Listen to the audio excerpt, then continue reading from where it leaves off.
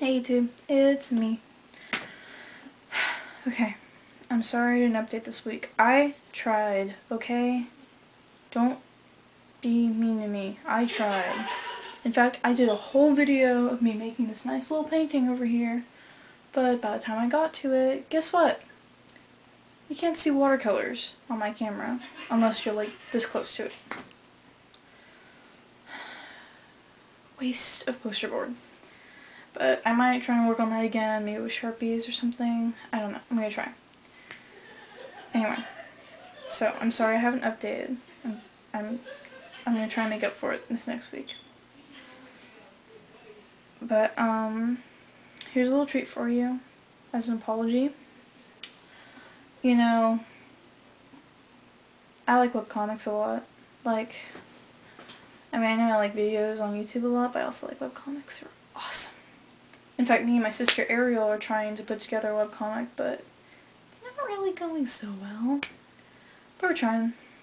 But yeah, I love webcomics. I have like a billion different webcomics I read every day. So, as a special treat for you, I mean, because I don't want you sitting for your computers every day like, I wish BNH Oddity would update her videos, refresh, refresh, refresh. Instead of doing that, you can waste your time reading webcomics. Instead of wasting your time doing something like exercising or studying, anything like that.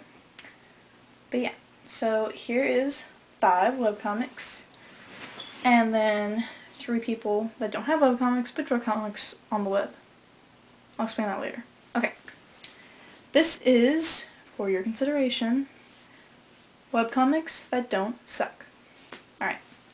Number 1. One of my favorite webcomics, probably my top favorite actually, is Octopus Pie by Meredith Gran. It is very good. Very, very good.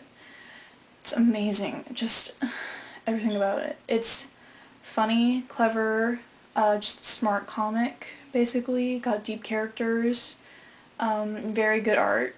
She works very hard. I watched the videos she has on YouTube of her making her comics. I don't know if I could do that, but she's really good. So you should really check it out. Octopus Pie. It's octopuspie.com. It's really good. Alright. Number 2 is Ménage à Trois, which is a slightly newer comic. It's by these people that I'm not sure. Same artist that did Penny and Aggie, which I also like and I also read. It is Giz and Dave01. That's the name of the people that do the comic.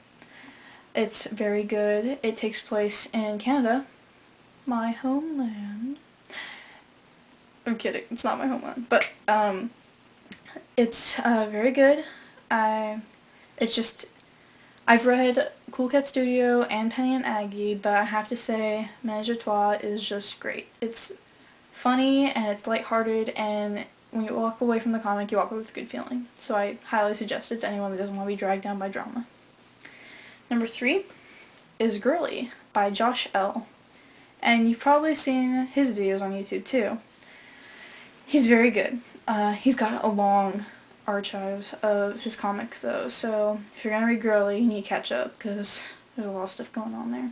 But it's very fun. It's a very fun comic. It's got great art. He works really hard on it, I can tell. And it's really progressed over the years. Yeah, it's Girly. It's very good. It's girly.com. Alright. Number 4. If you like Octopus Pie, I think you would like this comic, except it's a little more dramatic. It's Anders Loves Maria by Renee Edstrom. I don't know. It's Swedish, I think. But it's a very good comic. Pretty long, but very good. The art to start off with isn't that great, but it really progresses over the story. It's very good. A lot of depth. I almost gave up on that comic because Anders is so fucking stupid, but he saved himself, so it's okay.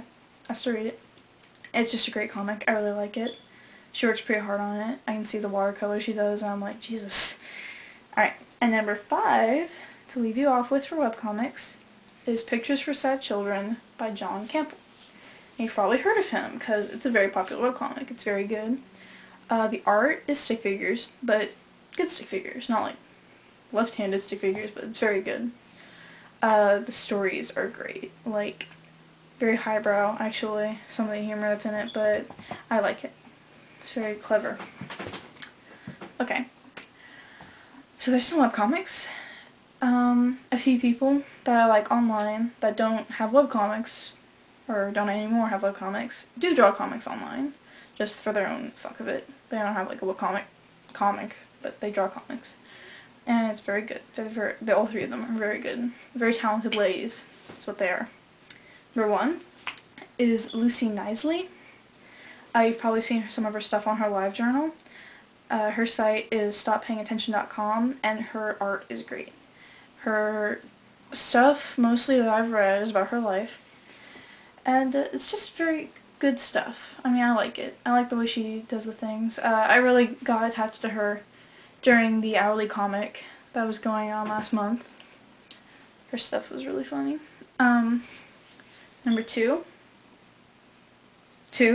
is Kate Beaton, and another Canadian, as a matter of fact.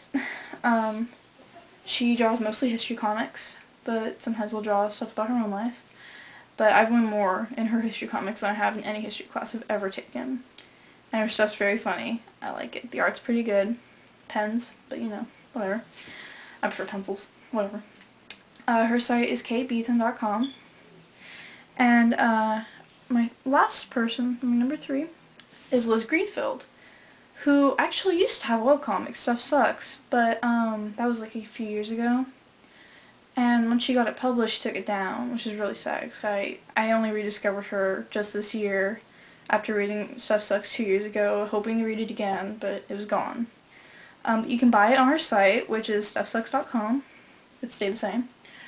And she still draws some comics, though. She draws Liz Greenfield's Fancy Circumstances, which I think are pretty funny, and the art's pretty good. So, yeah. But yeah, all the stuff I just listed, all very quality comics, good humor, because, you know, you gotta have humor. And very good art, I think, for all of them.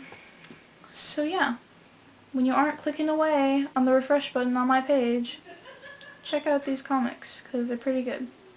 Alright, that's all I got for you. I'll try to get some updates in this week, and I'll see you sexy people later.